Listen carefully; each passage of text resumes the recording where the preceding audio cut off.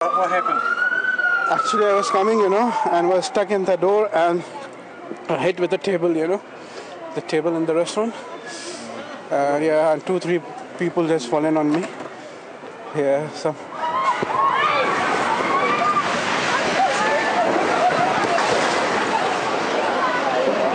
3 News camera got a glimpse inside the cathedral. It was able to confirm the terrible damage. The tower, which people were thought to be inside when the earthquake struck, was now in ruins on the floor.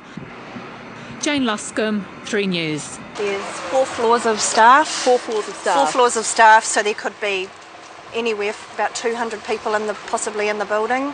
Okay, and that's your friend on the roof, which is a colleague? She's a colleague, that's Christy. What's your last name? Clements. Christy Clements, she's waiting for... she's waiting for the fire assistance. service. Yeah. Were you on your lunch break? Yeah, or? thank goodness, but yeah, we're just worrying about other colleagues in there and hoping that they're okay. How many of you are out, do you know? Can you see other colleagues around? Our colleagues are just in the little circle on the grass there. So there's only about 10, 15 people there? Yeah, no, we've heard there's 4 trapped under concrete on the 4th floor. They're coming in from the back. They'll be coming soon. Just keep away from the edge. Sarah! Oh, poor girl. The poor girl.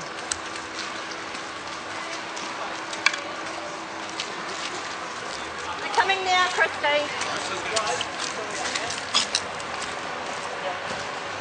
Christy, there's another shop. Move back. We'll go right down.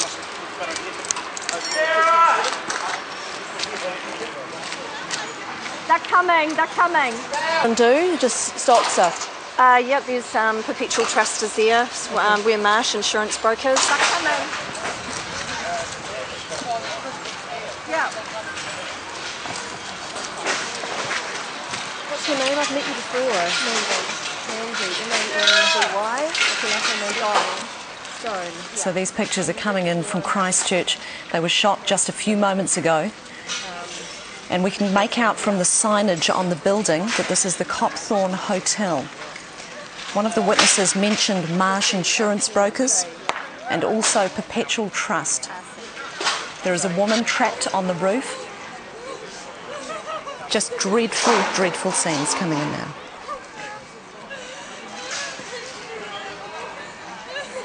These pictures are coming to you unedited.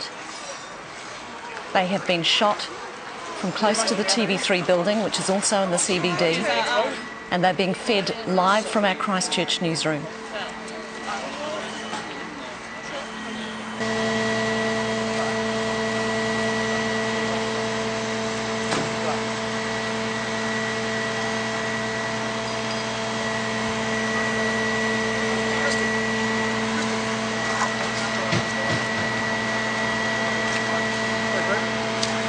I was just going to go.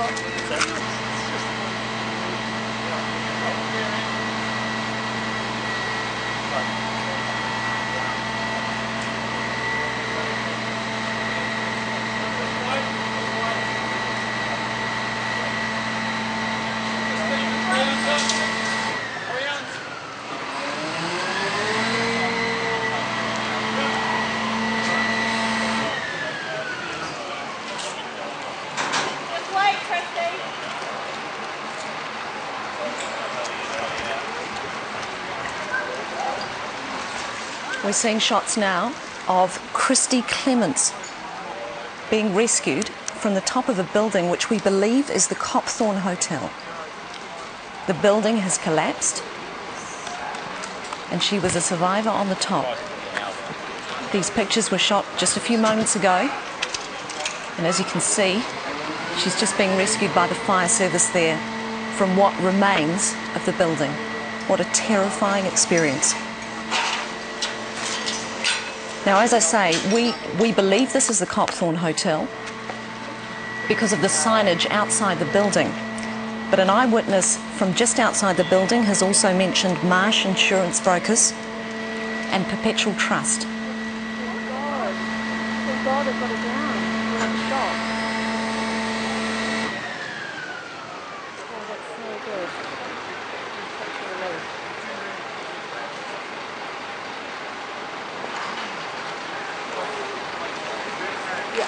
Thank you.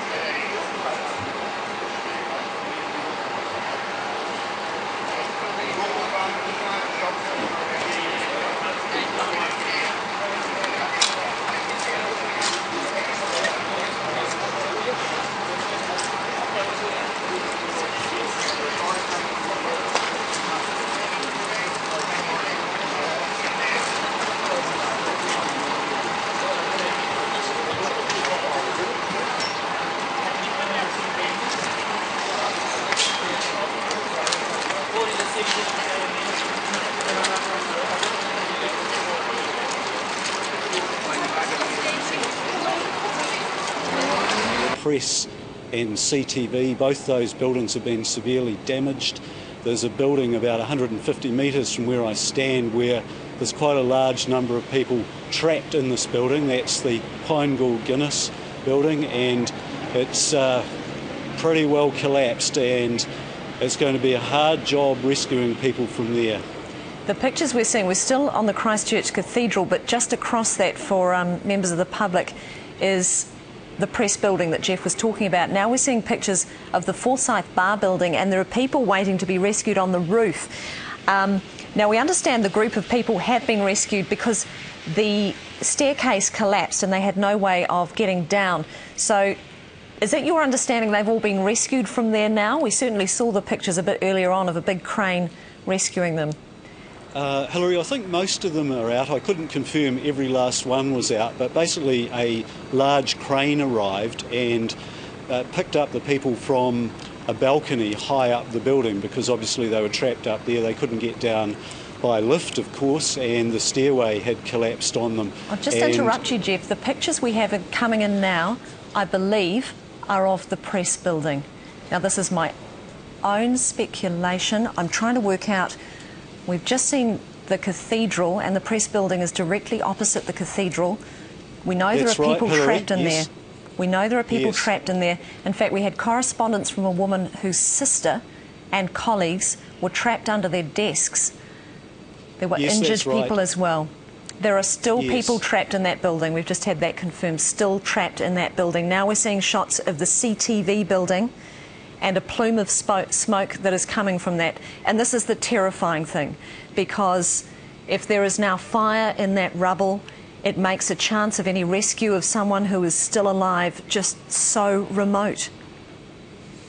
Yes, I was talking to a press photographer who was out doing his job around the city, and he said to me that he was on one of the top floors when the quake struck, and he understood that there were 7 people trapped up there. This was a good hour or so ago, so I'm not quite sure whether they've been able to get any people out. But for people outside of Christchurch who don't know the press building, it's an iconic old building in Cathedral Square, and it's a very nice old design, and it's part of the character of the square. But obviously the cathedral's gone as well by the sound of it. Well, I have to say, from these pictures that are coming in, Jeff, the CTV building appears to be absolutely devastated. It has been completely destroyed. Completely destroyed. It's heartbreaking. The cranes are already working to clear rubble, and it's on fire as well. It is just heartbreaking. Yes, they've set up an emergency medical triage centre in Latimer Square, which is very close to the CTV building, but I haven't heard whether they've treated anybody from that building. I haven't been across there. It's quite difficult to move around the city because of the liquefaction issues, and there's a lot of cordons and it's difficult to pass through them. The authorities aren't letting many people move around. We have had confirmed that there has been at least 1 fatality from the CTV building. Just seeing shots now of ambulance workers and makeshift emergency centre set up near the CTV building. There are a number of ambulances there. That is very poignant, actually, seeing those ambulances there. They are prepared to treat the injured. An interesting little sideline is that there's actually a conference of urologists being held in Christchurch at the moment, and they were at the convention centre, which is in the central city. So there's a large number of out-of-town doctors, and they've actually volunteered to go and help at these various triage dressing stations, and I spoke to a group of them who'd been to Latimer Square and had been helping up there. Yes, these pictures we have coming in, we're flying over a different part of the CBD. I'm trying to work out what direction we're going in. Oh, here we are. This is the Pinegould building. Now, we've had quite a bit of footage from the Pinegould building of people being rescued. An amazing rescue of a woman from on top. But there is at least 1 confirmed fatality from the Pinegould building, and we know there are people still trapped there. Yes, it's quite a scene round there. There's a lot of rescue workers. Sniffer dogs have arrived, and the workers are actually working on probably the second or the third story where the building seems to have sort of pancaked. And, you know, it's surprising that people survived that. When you see the pictures, you know, they were probably quite lucky if they went under their desks or the way they fell. But it's a scene of devastation there. There's a large number of just extraordinary emergency workers there. There certainly are, and we've just had confirmed that there are more than 30 trapped. This building, words can't describe it. It has simply tipped over. One floor pancaked onto the next. It is 4 stories high. We had pictures earlier in the afternoon of a woman clinging for her life from the top story of that building. And now that we're seeing this aerial view of that building, you realise the utter terror she must have been suffering. It's just extraordinary. It's a relatively modern building too, Hilary. This is the interesting thing. I mean, a lot of the buildings that have collapsed around Christchurch have been older brick buildings, but this is a relatively modern looking building. I couldn't exactly tell you how old it is. Maybe it's 10 or 15 years old. And there's another building, similar design, right beside it that's still intact. So you'd have to wonder why this particular one collapsed. And it's, as you say, it's hard to describe. It's like it's been bombed. Yes, you're right, Jeff, that it's certainly not one of those brick buildings that seemed in the first earthquake to have been one you might have expected to have trouble. Even, you know, old-style churches, you know, it's not entirely surprising that in an earthquake some of those brick frontages those facades come down, and yet that pine gould building looks relatively modern. Surely right. Earthquake-proof. Well, these more modern ones are supposed to go with the flow when there's a shake, whereas the older brick ones just put up a wall of resistance and basically they get broken. Whereas the modern ones are supposed to sort of flow a bit like a willow tree, I suppose, in the wind. But this one has collapsed and there's major devastation there. I spoke to a gentleman who was trapped there for almost 2 hours, a Mr. Jeff McClay. Oh yes, we saw him. We saw him earlier on. He was remarkable. Yes. He'd been in there for an hour and a half. Yes, and he said he couldn't stand up when the quake struck. He just sort of fell over, and luckily I think a column sort of sheltered him from the other floors that would have pancaked down on top of his one. Now, Pine Gould, Jeff, I've just got to hand, the Pine Gould building was built in the 1960s. Right. So a little older than it looks, actually. Now, I also need to add that the CTV building, there is now no suggestion that anyone has perished in that building. We had a report that there may have been one fatality, but that may not be the case. It certainly is a scene of utter devastation. It has been completely destroyed. Now we're just flying over the outskirts of the CBD and seeing large, vast areas of liquefaction. Entire streets almost that have been taken over by water, burst water mains in there as well, and liquefaction. And traffic, as you'd expect, at a standstill. I'm sure there are a number of people who took to their cars to try and go to the buildings that they knew their husbands, wives, family members were at. Parents who were desperate to check that their children were okay jumped in the car and tried to make their way across the city, but it's just utter gridlock right across Christchurch. That plume of smoke that you can see in the back of shot is from the CTV building, which is entirely collapsed. Sorry, Jeff, what were you going to say? I was just going to say that around the central city there are abandoned cars everywhere, some of them extremely badly damaged by rubble that's fallen onto them. Others appear to be trapped in the liquefaction. And it's actually quite difficult to drive around the central city because some of the roads are broken up so badly that you almost belly your car as you go over some of the humps. We're just seeing a picture of a car doing just that, Jeff, and that was beside the Avon River where these helicopters with monsoon buckets are picking up the water to try and douse the flames on the CTV building. Yes, speaking of the war zone analogy, it's sounding like a war zone too. You can hear helicopters everywhere, you can see helicopters, there are people in uniform, there's smoke, there's fires. Earlier this afternoon there were alarms and sirens sounding. It's very much like being in a war zone. Yes, we're still getting aerial pictures that we're broadcasting unedited, so we do apologise. From their buildings, their office buildings, to open spaces, and people were just gathering in circles talking, and there were continual aftershocks. The ground was just shaking with all this noise, and you know, people were screaming. There were tourists looking bewildered. Then I got into the square, the heart of Christchurch. The cathedral spire had collapsed, and that's the heart of the city. That's the central part of Christchurch.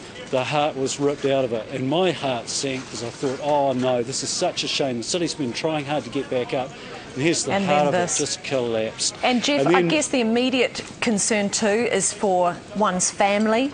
Your family, are they okay? Were you able to make contact with them? I had a bit of trouble, Hilary, because the cell phone network went down, but I got a second-hand message from my wife that came via my son to say that she was okay, so I was really happy about that. Then another one of my sons turned up to work and he was good, and my third son was staying with friends. So my family's all good, and you know, I'm sure there are people in a terrible situation tonight, and my heart goes out to them. I really feel. We have heard from a man whose son in Christchurch has texted to say he and 23 others are trapped in the 17th storey of the Forsyth Bar building. Now, this is this building here. They're okay. The stairwell has collapsed. Now, this is breaking news. It's happening right now. They are being evacuated, rescued as we speak. So, Trevor, you let us know that he was there, and this is, you know, a ray of hope inside what has been an utterly devastating afternoon for Christchurch. But it appears everybody is okay on the 17th floor there. They're trapped, but they are going to be rescued. Emergency services are there and will be rescuing them. Now, some other news just to hand. We're getting anecdotal reports now that the suburbs of Brighton and Lyttelton are unlivable.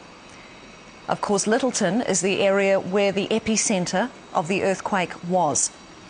It was 10 kilometres south of Christchurch, 5 kilometres deep, and at a magnitude of 6.3. Another severe aftershock has just been felt. And of course, this is the fear now. As rescuers go into these collapsed buildings, a number of collapsed buildings around Christchurch, and try and rescue people, that they themselves may be in danger from a building that will collapse even further. So they have to be very careful. You heard the Deputy Prime Minister, Bill English, confirm there that they have accepted, the New Zealand government has accepted international help for expertise in search and rescue operations. That help was offered immediately after the extent of the earthquake was revealed a number of hours ago. So that has been actioned. A number of international crews will be coming in to help in the search and rescue operation.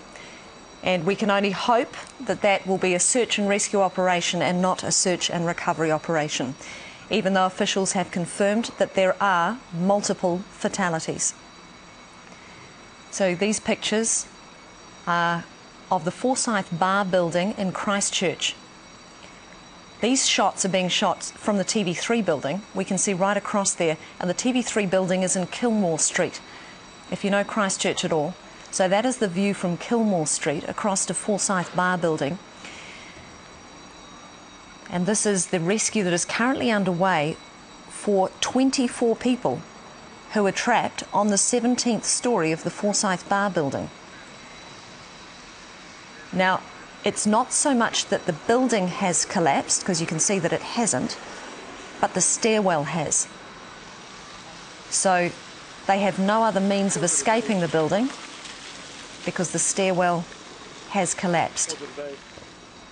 Just while we're watching these pictures, I'm going to repeat that the 111 system in Southland is not working at the moment because of the infrastructure damage in Christchurch. If you are in need of emergency help in Southland, you need to be calling your local police station or your local fire station.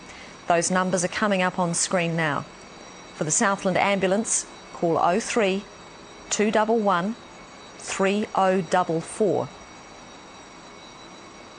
The fire services number, there it is, 03 214 3779. Just repeating, if you are in need of emergency services in Southland, 111 is not working. So here we are now, watching live pictures of a rescue unfolding on the 17th floor of the Forsyth Bar building. Trevor will be watching his son and 23 others being rescued from this building. The stairwell has collapsed.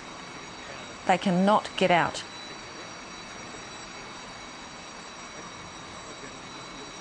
Amazing, isn't it, to think that the earthquake struck such a short time ago at 9 minutes to 1, and emergency services are already there with a crane rescuing these people.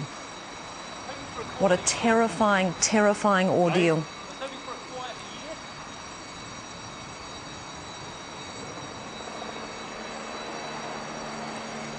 And the police are warning people too not to jump in and try and help with the rescue if they or other people may be in danger.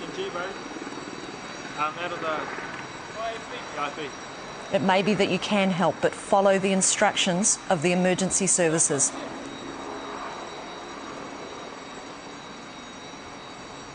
Just repeating, this is the Forsyth Bar building, the 17th story, and 24 people are now being rescued.